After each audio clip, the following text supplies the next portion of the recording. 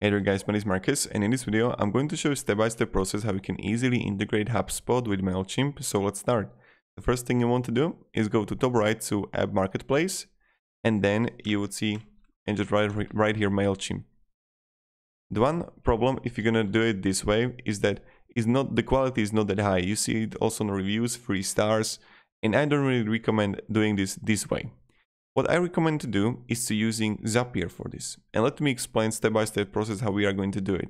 First, you just come here to Zapier and you create an account. And now, when you're gonna log in, go to top left and click Make a Zap. When you're gonna click Make a Zap, so I'm going to search HubSpot. Okay, and now trigger event. When there is going to be a new contact added in HubSpot, let's say like that, say, okay, I'm working in sales and I want to integrate Mailchimp with HubSpot. So when there is going to be a new contact, then I'm going to choose the account that I connected with Zapier. Choose value. You need to also like test it out. Additional properties. If you want to, you can add it here. Click continue. Set up the trigger. I'm going to test the trigger, but first, when I'm going to test it now, I'm going to get an error, I think. What I need to do, oh, we found a contact. This is the contact, the new I created. If you don't see it here, you need to actually test and create a fake contact to see if it actually works, okay? So, okay, I got a contact B, pulled in 8 seconds ago. Or I can simply load more, or I can create a new one and I would find it right here. You would see all the address here, created by ID, everything. Click continue. And when you're gonna do it, the second action is to choose the Mailchimp here. So I'm going to write Mailchimp. And now choose an event. I'm going to add or update subscriber. So when there is going to be a new contact in HubSpot, I want to add subscriber in Mailchimp. Press continue.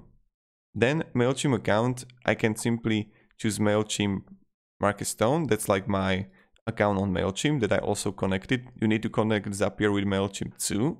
Click continue. And now audience, you choose the audience that you have in Mailchimp. Subscriber email. Okay, so this is mail. Double opt-in. If you want to, you can have it. Update existing, yes. Replace groups. You can simply choose everything you want. First name is going to be the contact information. First name, last name. And you can add phone number. So this would be the phone number you can find here. And that address, the same style. So everything you're gonna fill it, the next time that you're gonna add contact in HubSpot, you will directly see it in Mailchimp. And birthday, again, you just find here what age, and then you can create, what you can do is this, guys. So let's say that you add a birthday in HubSpot. And what will happen is this.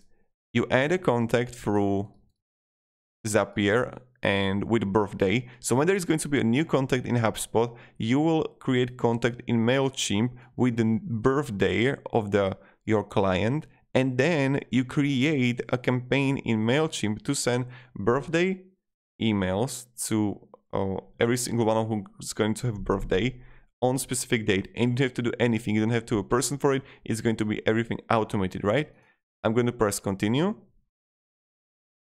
Okay. I can skip test or test and review. And now this is how we do it. Now you just simply share it and already turn on your Zap on, yes. And this is how we do it. So you can also share it or etc. And you can turn it off on the right side. But this is how you can simply use Zapier and integrate it with Mailchimp. Thank you very much guys for watching. Have a great day and goodbye. See you.